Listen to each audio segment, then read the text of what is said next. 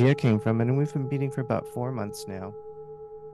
When it first started, it was just a few of us, and I'd say now it's really growing. Consistently, we've had about 9 people showing up, so that feels like something's holding, something's sticking. So that's good. Um, so part of I think for me, just to kind of give my own personal share, is it's been a hard year for me. I lost my job, and that was, I think, for a lot of men, is their community, or a big part of their community. And so all of a sudden, just boom, just no community there. Like very few people have reached out to me since then of that group. So I lost a lot of connection. And also, my dad is in a care home right now. Probably not going to make it to the end of the year. He's got dementia. Um, and I think about him versus my mom. So on the one side, my dad is, he doesn't get out of bed. Pretty much my mom's the only one who visits him. He's in Arizona on any kind of consistent basis. Um, so he's isolated. He's got dementia. He's just in a bed. And my mom, on the other side, 86, her mind is sharp as a tack. She has a robust community of friends that she can rely on. And I don't think that's a coincidence. I think that's a very gendered thing. And I think about that as we look at our parents and we think, how do we relate to them? How is their story similar to ours? What can we learn from their story? And it's really, really hard, especially for middle-aged men, to connect to other men. It's just not easy to do. Um, so lots of reasons for that, but that's just been my experience. And so I want to talk a little bit about that. What's wrong with men that needs healing? Why do we have such a hard time being vulnerable? Why do we have to have a talk on vulnerability? Why can't we just do it? And so I actually want to involve you guys, if you will.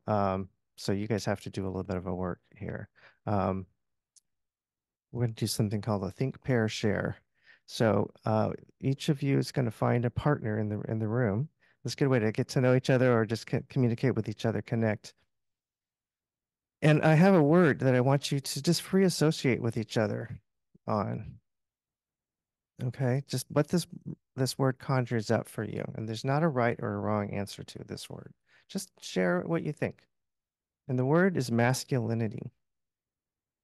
So when you hear that word masculinity, what does that stir up for you? What does that conjure for you? So find a partner, 5 minutes. You're gonna just talk about this with each other.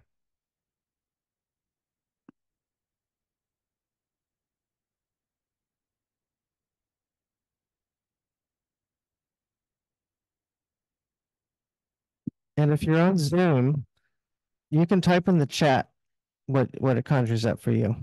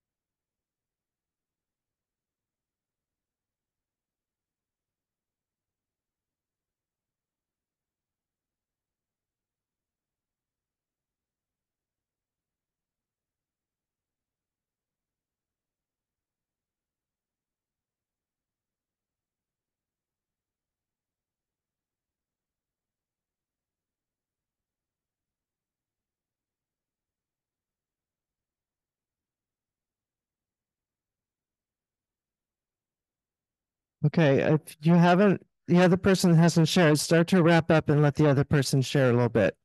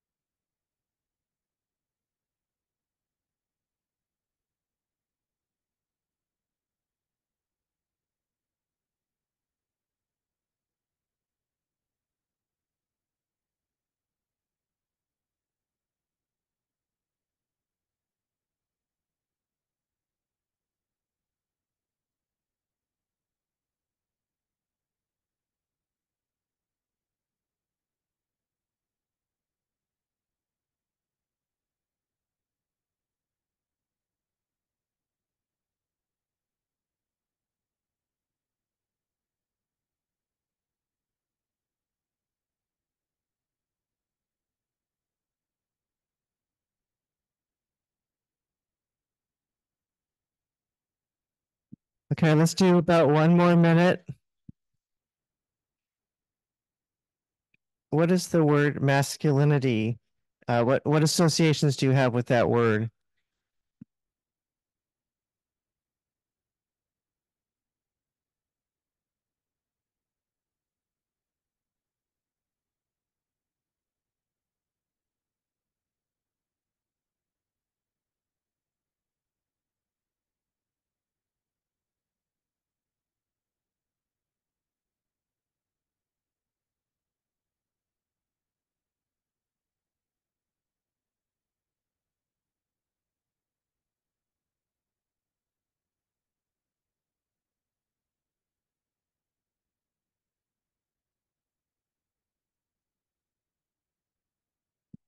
Okay, let's wrap it up. Sounds like some good discussion has been happening.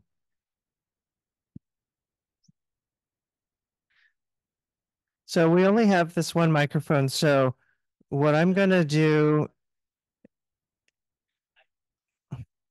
what I'm gonna do is just, I'm gonna invite anyone who wants to share anything that their group came up with, and mostly just like 1 or 2 words as opposed to whole sentences, if you will.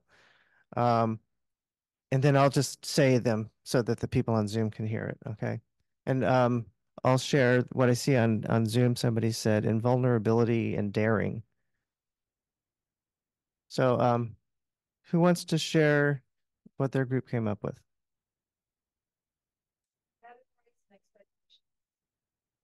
Categories and expectations is masculinity. Okay. Okay, now I need to know more. Go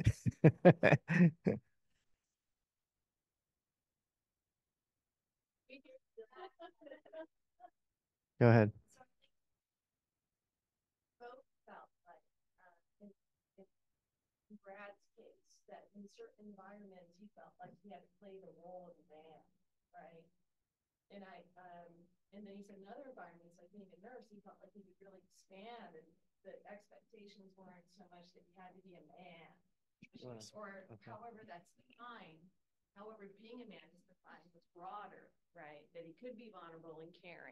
And that was part of what he could be. I don't know if they heard that. So, and then I was saying kind of similarly for me, I'm a strong woman. And so when people talk about masculinity, I feel like sometimes I've got an angry black man inside of me, right? I was telling him that. But I also feel like I also have to keep it on the down low because there's lots of environments where that's frowned upon. So I feel like I've told him, I feel like I have to hide it. So categories and expectations. And yes, and the community, right? There's some environments, people where you are expected to behave a certain way. So both of us are thinking in terms of our environment and the expectations of our behavior and how we'll be received.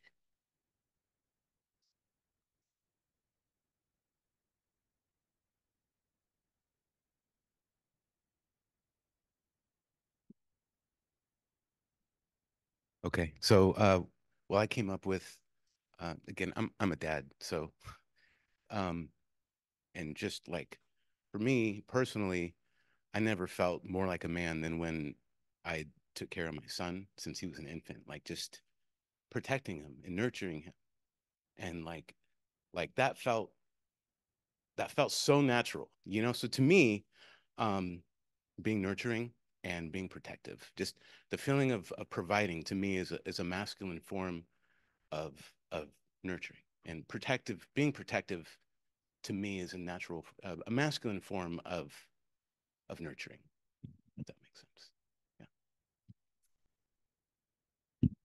Yeah. Yeah, I can share. I definitely resonate with the last speaker saying being a strong woman and needing to at times keep that on the down low. And so I think that there's maybe an implication that masculinity implies strength, and how does strength show up in social environments.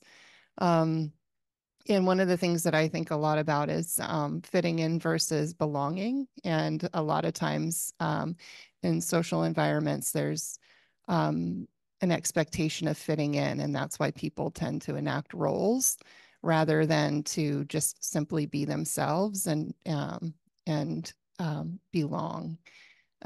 So I think the stronger the culture is to fit in and the social hierarchy involved there, the less likelihood that people can simply be who they are.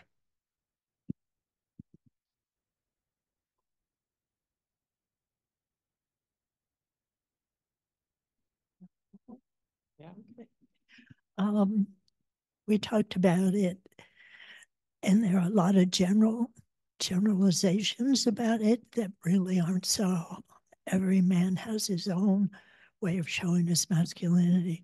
But to me, it means kindness and generosity and taking care of and being sensual and kind. I think kind keeps coming up for me again. Like, don't hurt me. Be kind to me. That's all.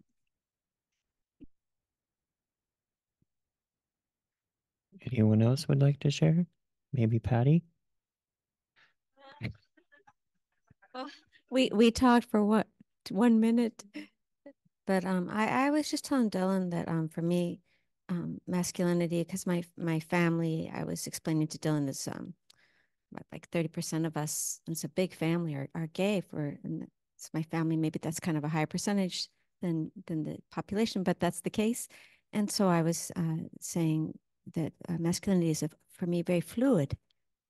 It can be embodied in a female body or a male body, and I didn't have much time to talk. I just was jumping. That's what I was, and then my dad was masculine in a very traditional way. So it's kind of hard for him to. I don't know if I'm on the right track or not, but I only had a minute, so.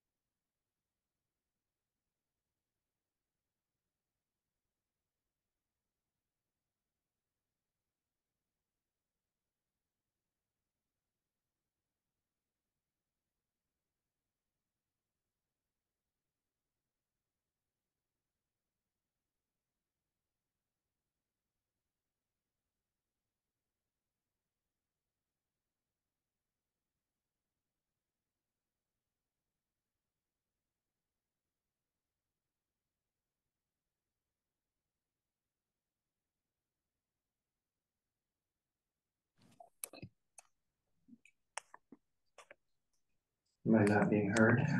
Yeah, the lavaliers are just cutting in and out, and I have no idea why, because that Let me might take over with the mic again. possibly. Okay. There's no more fair share, so we'll be good. We can hear you now. They can hear you now Test. with this. If I do this, can you hear me? Yeah, as soon as Dylan got up there and started messing with the iPad, we could hear again. Yeah, I just hold it like this. no, just you can go back. I just turned on this audio, so you're going to be streaming through here. Okay. But we're just using that for in. Okay. So I want to read something from the. So speaking of non-traditional, being a psychologist, there's very few of us. And in my graduate school classes, I was often the only one in my class, men, that is. But these are the guidelines from the American Psychological Association that came out in 2019. First time ever they published guidelines for working with boys and men. And I just thought this was interesting to read. For decades, psychology focused on men, particularly white men, to the exclusion of all others. And I think it's important that we acknowledge that, you know, especially white men, we were born into privilege. And so it sometimes can feel hard to feel sorry for white men because look at everything that they have. But so just want to acknowledge that, yes, from a hierarchical standpoint, it is easier to be a white man. And this point is made by what they say in the beginning of this guideline. Men still dominate professionally and politically. As of 2018, 95.2% of chief operating officers at Fortune 500 companies were men. According to a 2017 analysis by Fortune, in 16 of the top companies, 80% of all high-ranking executives were male. Meanwhile, the 115th Congress, which began in 2017, was 81% male. This continues from the guidelines, but something is amiss for men as well. Men commit 90% of homicides in the United States and represent 77% of homicide victims. They're the demographic group most at risk of being victimized by violent crime. They are 3.5 times more likely than women to die by suicide, and the life expectancy is 4.9 years shorter than women's. I read just this morning, I don't know, I haven't verified the source, but that 1 in 5 men in the Americas die before the age of 50. It's in relationship to something vis-a-vis toxic masculinity. So I'm not sure exactly how they're defining what that leads to, but certainly suicide, and we'll talk about how isolation can kill as well. 13 years in the making, the psychologists draw on more than 40 years of research showing that traditional masculinity is psychologically harmful, and that socializing boys to suppress their emotions causes damage that echoes both inwardly and outwardly. The main thrust of the subsequent research is that traditional masculinity, marked by stoicism, competitiveness, dominance, and aggression, is on the whole harmful. Men socialized in this way are less likely to engage in healthy behaviors. For example, a 2011 study found that men with the strongest beliefs about masculinity were only half as likely as men with more moderate masculine beliefs to get preventative health care. So there's part of it right there. In 2007, researchers at Boston College found that the more men conform to masculine norms, the more likely they were to consider as normal risky health behaviors such as heavy drinking, using tobacco, and avoiding vegetables, and to engage in these risky behaviors themselves. This masculine reluctance towards self-care extends to psychological health. Research found that men who bought into traditional notions of masculinity were more negative about seeking mental health services than those with more flexible gender attitudes. Because of the way many men have been brought up to be self-sufficient and able to take care of themselves, any sense that things aren't okay needs to be kept secret. Part of what happens is men who keep things to themselves look outward and see that no one else is sharing any of the conflicts that they feel inside. That makes them feel isolated. They think they're alone. They think they're weak. They think they're not okay. They don't realize that other men are also harboring private thoughts and private emotions and private conflicts. So this disconnection that is happening among men in modern society. I think is taught. There's a author, Terence Real. I'm not sure if I'm pronouncing his last name right. He's a psychologist. He wrote this book. I have the books up here, by the way, if you want to look at it later. I don't want to talk about it. Uncovering the Secret Legacy of Male Depression. His book is basically talking about how men can carry this thing called covert depression, where they don't show it outwardly. It comes out often in the form of anger, and addiction, and these other behaviors, workaholism, because they just can't express it. So this is Terence Real. In our culture, we turn boys into men through disconnection. To learn to disconnect from your feelings, from your vulnerabilities, and from others is what we call autonomy and independence. That's a traumatic wound, and a hidden one, because it's culturally normative. The essence of toxic masculinity is invulnerability. The more vulnerable you are, the more girly you are. The more invulnerable you are, the more manly you are. So the fragility of being human, the simple human vulnerability, is suppressed. Men are trying to live up to a standard which is inhuman, and they're dogged by a sense of falling short of that standard over and over again. That's pretty powerful stuff. So, you know, I think that's part of what draws me to Buddhism, honestly, is it's self-exploration, compassion, right? It's one of the two aims of bodhicitta, wisdom and compassion. Not a traditional invulnerable male thing to be compassionate. I would also say that I, like many men, in looking for connection, probably over rely on my wife for that. In not having enough men in my life that I could do that with. And I'd say that's probably true for the bulk of straight men. In as they get older, they tend to over rely on their spouses. And then that puts a lot of pressure on their spouses to be on top of all the other caregiving responsibilities that women have, to be there for their husbands or spouses. This is an interesting statistic. Married people have lower rates of mortality than their age-matched single peers. The degree of protection was 5 times for men what it is for women. So men are benefiting from being married more than women are, right? And I think it's that connection that we're getting in our relationships, that we're over relying on our wives to give us a straight men. So this idea of isolation and loneliness, the last time we gave, I talked a lot about this, how neuroscience is demonstrating a lot of aspects of Buddhism, and one of them is interpersonal neurobiology, how everything and everyone is truly interconnected on multiple levels. And it helps us to understand why loneliness can kill. And so, yeah, and I think that's looking at my dad, his state, what would it be like if he hadn't been so isolated? Where would he be now? So, okay, let's get back to men's groups. Why a men's group in particular? Why can't we be vulnerable as easily with women other than our wives? So it's an interesting phenomenon that men have a harder time being vulnerable with women. The book of him over here, Stiffed, has anyone read Susan Faludi, second wave feminist? Awesome. So she wrote a book called Stiffed in the 90s about how patriarchy harms men as well as women.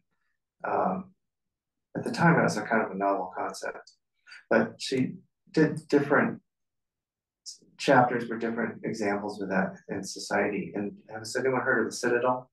It's a military school. I think is it Army? Anyway, so back in the 90s, it had been traditionally for years men only. and a woman successfully sued to join the Citadel, and it was just a great hue and cry, and they were trying whatever they could to make this not happen. And what Susan Faludi found is that it was actually a lot of the reasons were counter to what you might expect. When one of them was when these men were on their own in this place, they could actually be vulnerable with each other. Without a woman there, they could do things like cry with each other, hug each other. Like they could break down that mask of invulnerability that they had to show in front of women, and they could let themselves be open with each other. So that's just one example, I think. I think that when you see other men doing it, you know, being vulnerable and opening yourself up to unlearning, deconditioning the isolation and emotional repression, it feels a little bit safer. Like if you're the one who's initiating it, like here's something that I find, I don't know if you guys can relate to this, but okay, so you meet another couple, and my wife immediately goes to hug the woman, hugs the man, I hug the woman. The man and I look at each other. And I'm like, okay, do we shake hands? Do we hug? And I'm like, I want to, you know, screw this patriarchy. Let's hug. And I'll go in for a hug. And about 50% of the time, the guy sticks his hand out kind of preemptively. And then I feel really awkward. I'm like, what? I did something wrong. And I feel embarrassed. Right? So I think that's an example of we want to be invulnerable, we want to open up and share, but we don't want to be the first one to do it. So a safe group sort of place, it begins to break that down. I think that as us men try to move into more this non-traditional way of being, this more open way, it's not always accepted in large society. You know, I was looking at a lot of examples on YouTube of these podcasts and things where they were sharing it's not a good idea to open up and be vulnerable about women. That it's going to be thrown back in your face, and I found that interesting. But what I will say is, from my personal experience, there has been a lot of situations where my trying to be a non-traditional man was not welcomed with open arms by women. And one example is when my kids were younger, I would do a lot of the childcare and take them to the playground. And I look around and I see the moms at the playground all kind of bonding together. And I'd be over there by myself, and nobody would invite me over. They wouldn't even look at me. So I was by myself with my kids, not feeling like I fit in. That's just kind of a little mini example of that. And, you know, an example I've heard is, would you hire a male babysitter? Would that give you pause? Right. So I see one person shaking their head, which is awesome, but I think probably a lot of us would. You want to hire Dylan? Yeah. Well, you know Dylan. So no, I didn't. I picked him really? off of care.com. Ah, is that how Dylan came here? Yes. Awesome. What a good story. Yeah, lots of interesting things let me hear. Okay, so again, this community, I think, hopefully is we're trying to create an enlightened society here that's not so rigid in our conditioned roles like that. You said, would you hire and would it give you pause? So if I'm shaking my head, it's to the pause part. It would not give you pause to hire somebody. Good for you. So have you guys been hearing about like this men's rights movement and incels? You guys have heard about this now? So there's this, especially younger men that are saying, it's kind of almost trying to return to a traditional masculinity in the sense, and that women are trying to take this from us, and just a lot of anger at women. Like the incel thing is involuntary celibate, and it's women don't want I'm not your traditional man, so they don't want to be with me. And there's a lot of anger towards women that this comes through. There's this guy, Andrew Tate, who's very popular. So this is kind of taking over a little, not taking over, but there's a lot of men who are really connecting with this. And I'm like, well, what's this about? Like, is this a way for men to get together? I mean, I think that there's some feelings of something's not right in my world. It's not the way I want it to be. Like whatever traditional masculinity was before doesn't work anymore because of economic changes, especially like that provider, protector is not something this is available to men these days as it used to be, just economically. So there's that sense of hurt, that sense of vulnerability that I think almost all men feel. It's almost like there's this ripeness. They're looking for connectivity and community and belonging, and these groups offer that. Of course, I think it's dangerous in a lot of ways because they're not really allowing men to get vulnerable. They're just allowing them to be angry at their vulnerability, if that makes sense. So I think, that's not what we're looking for in getting together as men. But what we have here is not just a men's group, but it's a Dharma men's group, right? Dharma Dudes. So how can a Dharma men's group be helpful? To me, I would say it's very healing to be able to be open and vulnerable with other men and fight back against all the constraints that we've talked about. Daniel was very open about his recovery and in his you are in general, and in your talk you were. And I think about there's a lot of parallels to me between being in recovery and taking refuge. It's kind of this moment where you just say, this isn't working for me. I can't keep going on like this. Samsara, addiction, same damn thing, really. I just need to get past this, and I need to move to something more healing. And so it's letting go of a way of coping from before and moving into this new way. Sue's here. Hi, Sue. And I don't identify as having an addiction, but I've worked a lot with people and I've gone to a lot of meetings, and the openness and genuineness that you see in a meeting is just such a wonderful healing thing. Dylan, I want to just play you just a couple minutes of this. This is back in the 90s. It's called Circle of Recovery. This guy, Bill Moyers, who's wonderful, if you might remember him. But this is a group of African-American men who got together weekly to talk about their addiction. And it wasn't 12-step, it was just them talking. And research shows that for addiction, the common denominator, best thing you can do is to be with other people, being open and vulnerable and talking about it, whether it's 12-step or another form of recovery. It's the getting together. And I think just a little snippet will show you a little bit of what this guy got out of this group and a little bit of the group itself. So go ahead, Dylan.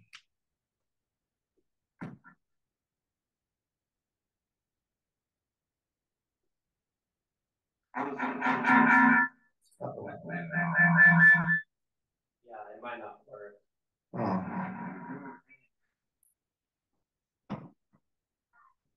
It's gonna be wonky. Is it because I got this on? You keep it off.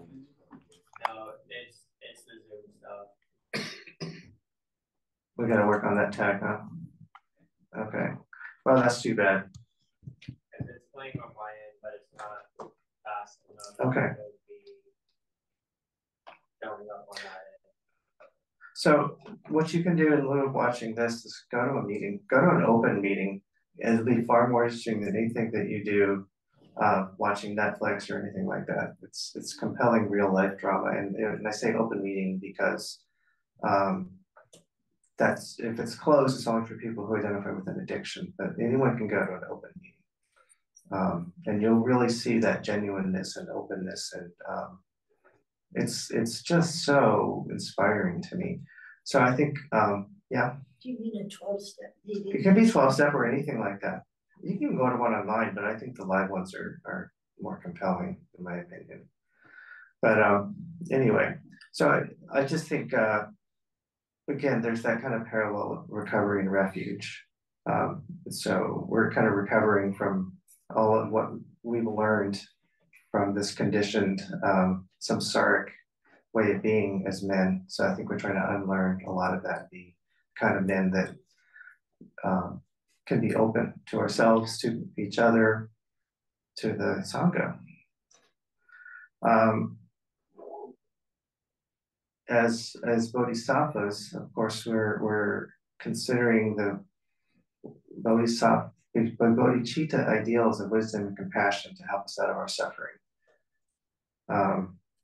So as one of my roles in the group, I think, is to bring things back to the Dharma, right? Lama said it has to be Dharma related.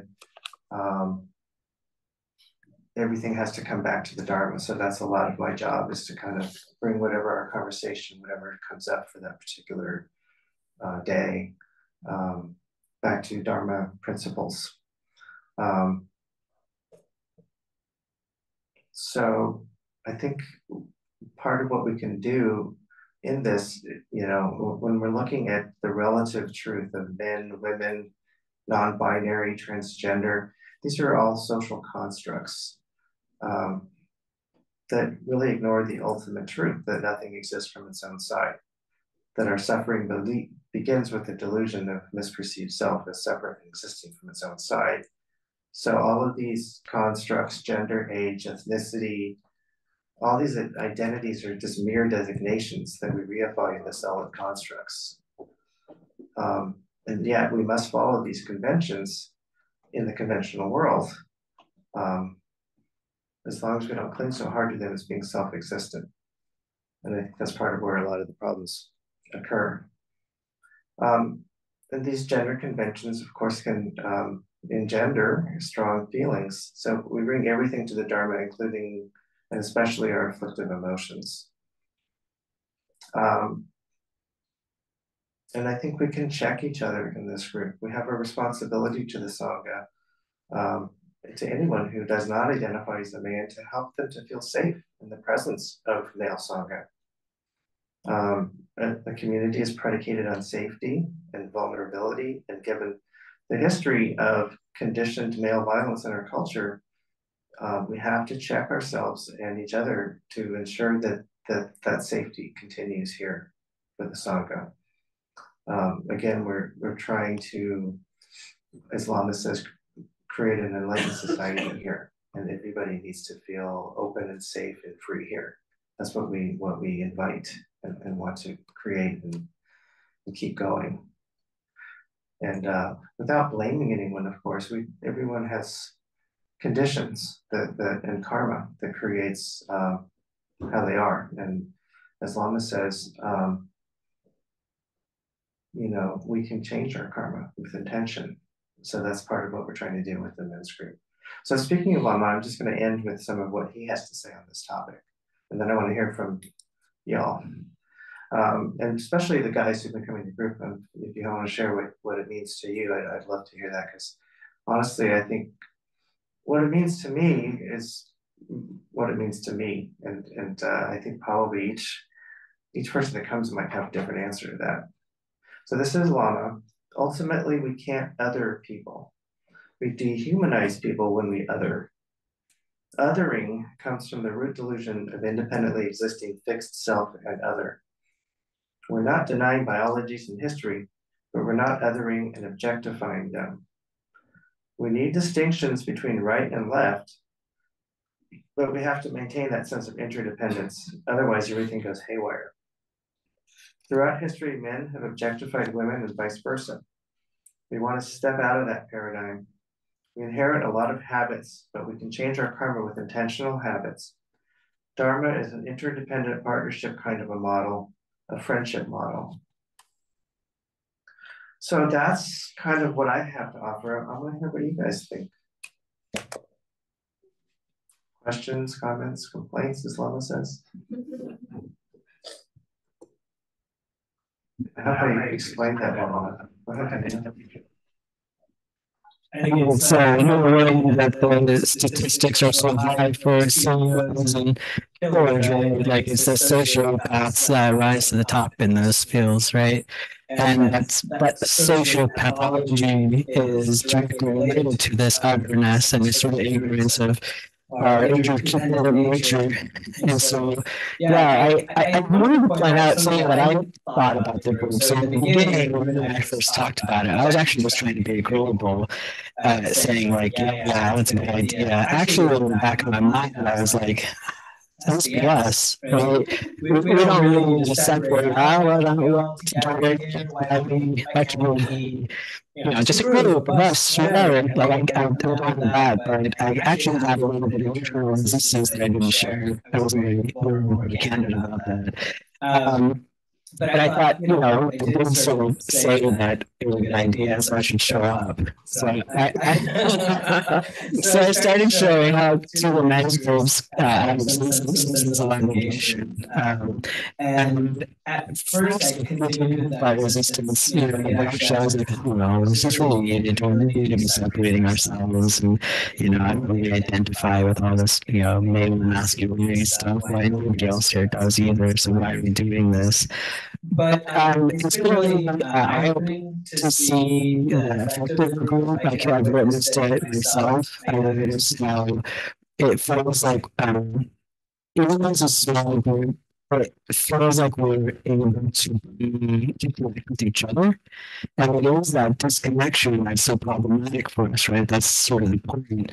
And it feels hopeful to me being able to be more open and see a little bit of the barriers coming down, and seeing that connection happening within the group. It gives me some hope that can sort of ripple out, right? And can increase the connectiveness, the lack of separation in the people who come to the group, and in that sense can contribute to this enlightened society. And for that, I'm really grateful. I appreciate you.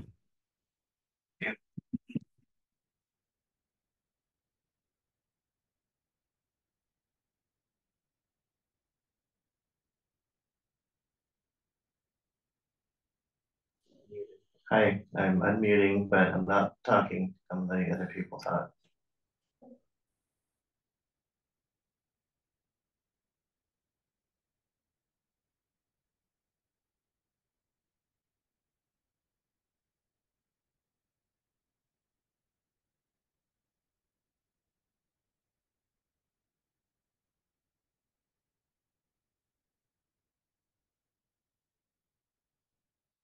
Just listening to the talk today, one of the things that has come up for me very strongly is the word strength. And where does that fit into the traditional way of how they have wanted to see themselves and to be seen in the world? And I think that some of what's happening is there's a discussion around vulnerability, and how is that in tension with the traditional desire to be strong or perceived as strong, being invulnerable, not necessarily because people don't want to connect, but because there's a perception of strength that people want to continue to embody. And so I think that as for me, living here today, I will continue to reflect on masculinity and its relationship to the word strength. I know that as a strong woman myself, I get put in my place quite a lot anytime I show an amount of strength, because it's seen as a certain vulnerability. So I think this is an interesting topic. I can just touch on that. I don't know, it's just for me personally, to me, strength isn't so much overcoming as it is enduring.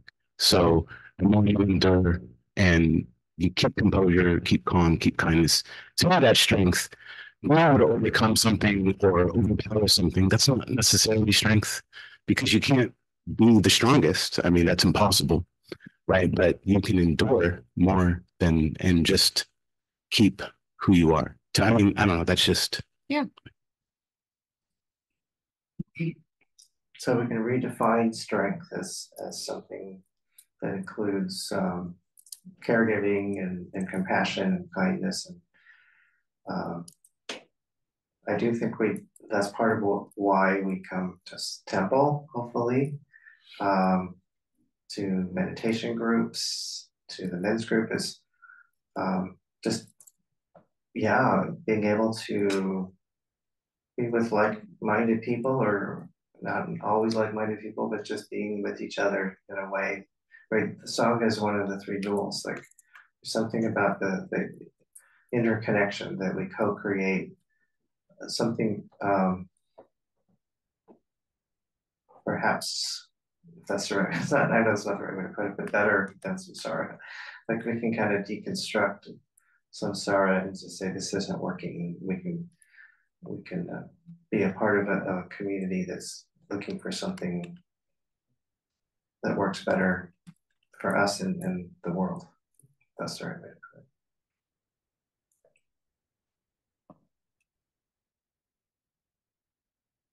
put it. Any comments, questions?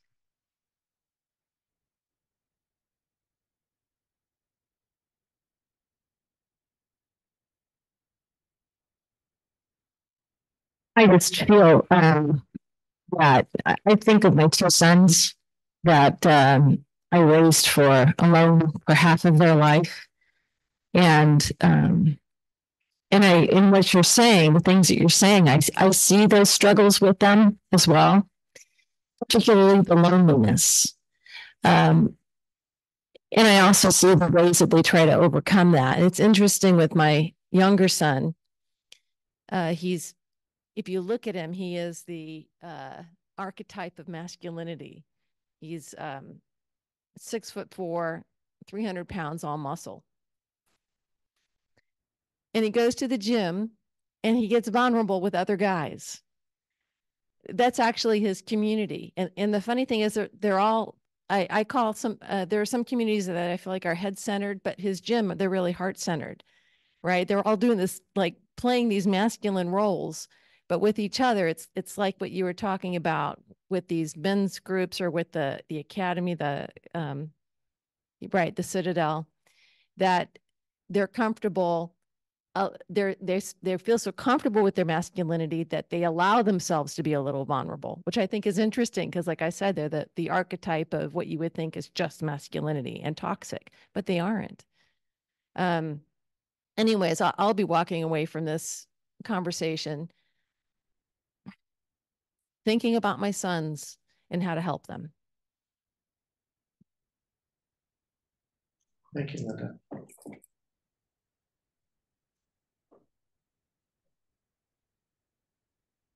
I had I think one of the things that I really appreciate about being a therapist is it's like this mini sangha almost, like where we can co-create it in reality. Like, I had a woman recently come and say, I chose you because I hate men. And I want to learn not to hate men. Wow. I want to learn to raise my sons in a way that can benefit them. So, I mean, that's powerful, right? That conditioned something, I don't know yet, something's happened to lead her to say that, but yeah. So, and then with the men I work with, we can move past their anger and like that. So it's a gift to me to be able to do that work and create that connection like that.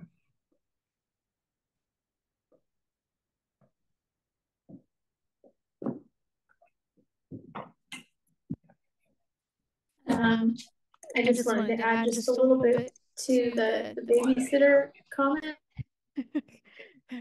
Because if I'm being completely honest and vulnerable, I will say that when I was looking through profiles and I came across a male profile, it did give me pause, of course, and I had to look at that and say, well, I asked myself, well, why wouldn't I consider a male a caregiver for my child? And I'm a big fan, especially in my work of storytelling, of deconstructing or addressing your biases, because we all have them. And it's better if you actually look at them and say, this is what they are, so that way you can deconstruct them. So I did. I'm really glad I did. And then I also thought about the fact that, my son doesn't have grandfathers in his life and his uncle is barely around. So I was like, he could really benefit actually from a male caregiver. So that ended up pushing his resume up to a little bit higher. And then, of course, when I met him, it was definitely an immediate match. But I think it is okay, even as Buddhists who view ourselves as more open to acknowledge that there is implicit bias there, and that helps us rise above it. And as a woman in the Sangha, I will also say that I support what you're doing in the group. I think it's awesome and I think it's needed. So thank you for doing it.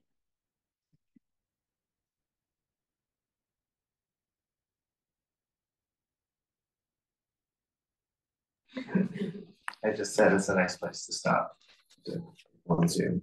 So we're going to do closing prayers.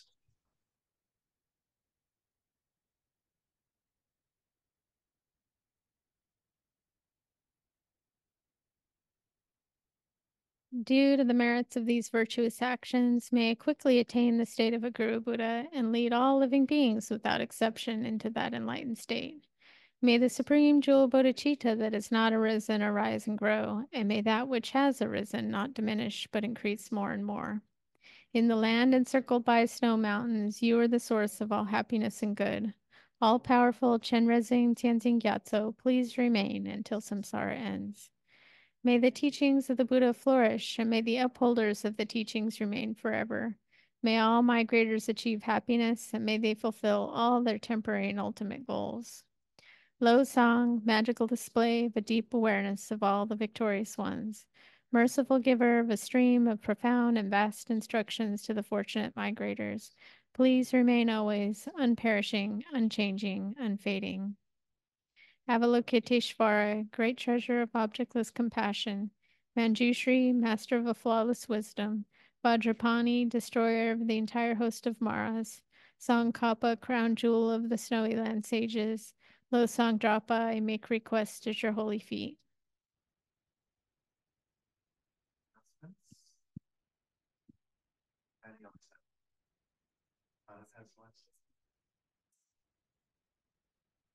Yes. Yes. Rinpoche will not be here next weekend. It will be me. So please come. What are you talking about? Huh? Oh, I'm speaking about healing through narrative. So there's a lot of aspects to that. Hopefully it'll be beneficial. I believe so. Yes, that's what I was told. Any other announcements?